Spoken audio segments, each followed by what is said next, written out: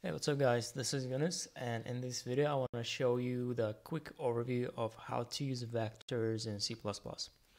So very first thing that you want to do to use the vectors, you need to include the library. So you're going to hashtag include, and it has the same name, just a vector. So we'll call it a vector.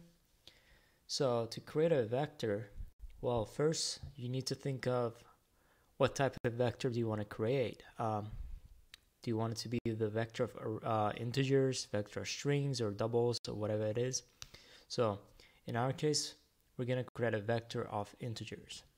So you need to call vector, then you have an arrow, and inside of these two arrows, you need to specify what type you want your vector to be, and we'll say we want it to be integer.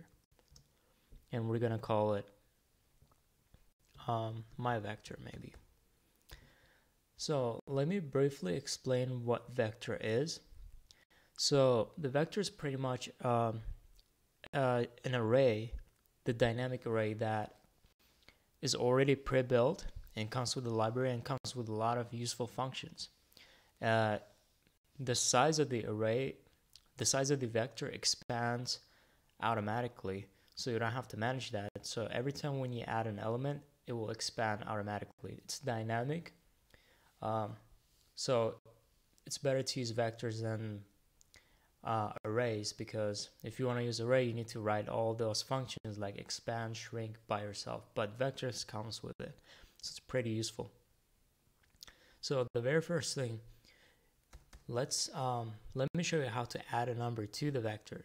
So if you want to add a number to a vector, you need to write the name of the vector, you need to do dot, and the keyword for adding the number is push back. And inside of the parentheses, we need to send the number that we want to add. Let's say I want to add 5. So this way, every time when you add a number, it's going to add the new number at the end of the vector. So it's going to be sort of like a stack. And let's say I want to let's add 10 more numbers. So I'm gonna create a for loop that loops 10 times, and I'm gonna do my vector dot push back, and let's push I every time, or even I times I. And let's remove this one. So this way, it's gonna add 10 different numbers. So now, if you want to display the content of the vector, we're going to create another for loop. So I equals 0. You know that vector right now has 10 numbers, but let's say you don't know how many numbers in the vector is. So you can do this. You can do my vector dot size. This way, this one's going to return you the size of the vector, and it's going to loop 10 times in this case. And now let's do cout. To get an element from the vector, you need to write the name of the vector, and you need to do dot at parentheses, and you need to pass the position inside of that parentheses, and we're gonna pass I.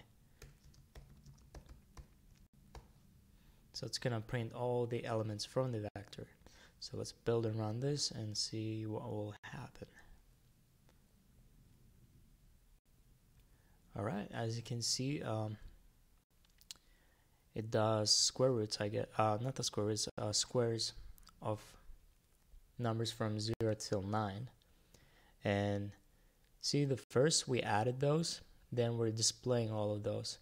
If you want to display specific number at specific position, you can do myVector.at, for example 5, and it's going to display you the 5th number.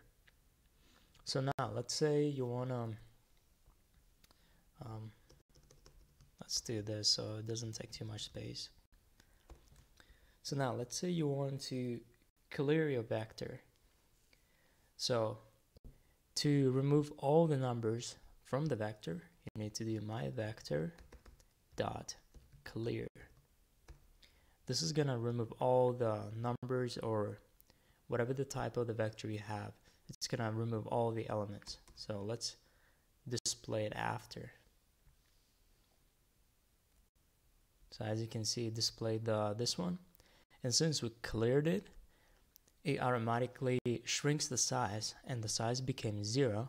So it didn't even go into this one because it was 0 less than 0, which is not true. So clear clears the vector. Another useful thing is, let's say if you want to remove one element at a time. To remove one element, you need to do my vector dot erase parentheses. Then you need to start from the beginning of your vector. So you're gonna do my vector dot begin. So my vector dot begin is gonna give you the very first element, but you need to, and well, let's say you want to remove fifth element. So to do that, you can just do my vector dot begin plus 4. If you do this, it's gonna remove the fifth number. So let's display before and after remove.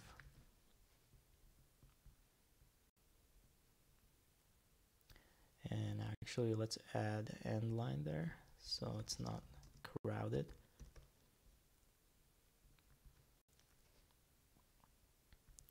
All right, as you can see, 0, 1, 2, 3, 4, 5.